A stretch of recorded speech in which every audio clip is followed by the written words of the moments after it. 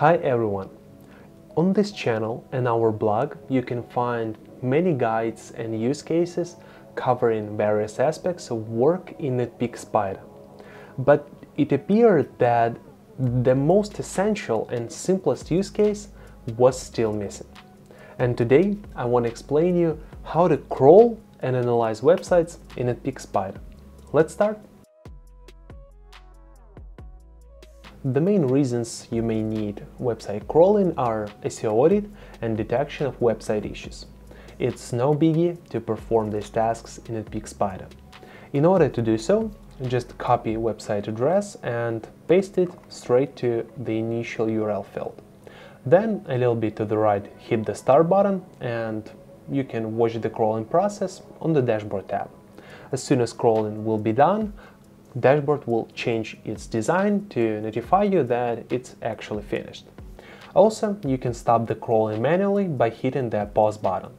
To continue crawling, click again on the start button. But if you want to rerun crawling, click on the restart button. Actually, you will need the restart in cases if you changed some settings and you want previously crawled URLs to be rescanned considering those new settings. That's pretty much it about starting the crawling and pausing and finishing it, so let me show you how to detect issues. As soon as crawling is finished and dashboard changed its design, let's go and find out how many issues we could detect. Go to the reports, issues, and here you can see that issues marked with red color are severe errors. Yellow, just warnings, and blue ones, only notices. Don't be in a hurry to fix all the blue ones, because it's not always issues that you should fix in the first time, because some of them are just notifications. To see a list of URLs where we could detect specific issue, just click on its name, and on URL Explorer tab you will see a complete list of pages with specific issues. If you want to learn more about any of the issues, just click on its name, then expand Info panel, and here you can see how it hurts your SEO, how to fix it, and several useful links to read more about it. We have several ways to export issue reports from the tool. Having the table with filtered results open, click the Export button to get only pages from currently open table.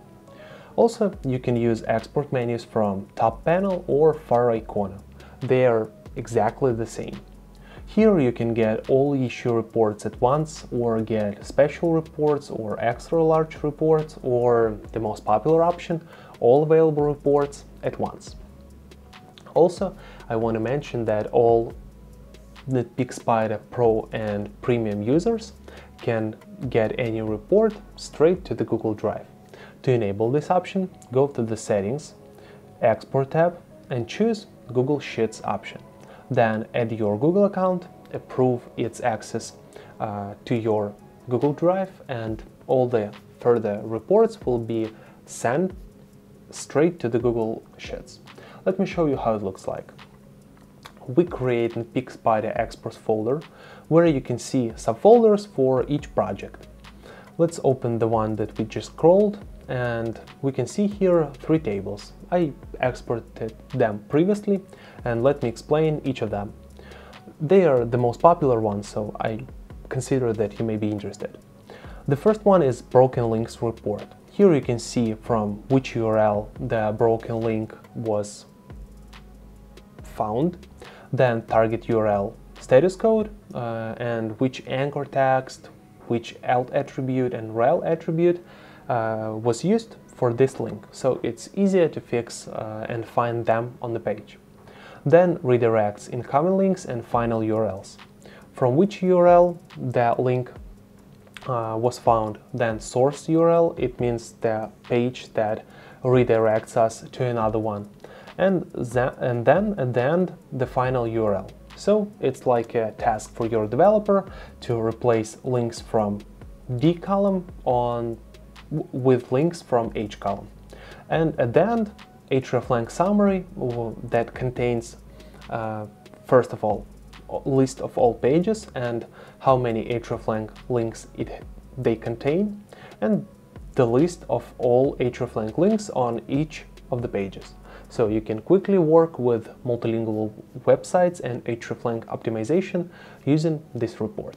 Please note that the issues will be detected according to the selected parameters.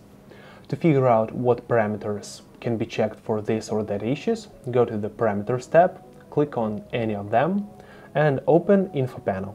Here you can see the spotting issues for each parameter. And the same way for each issue.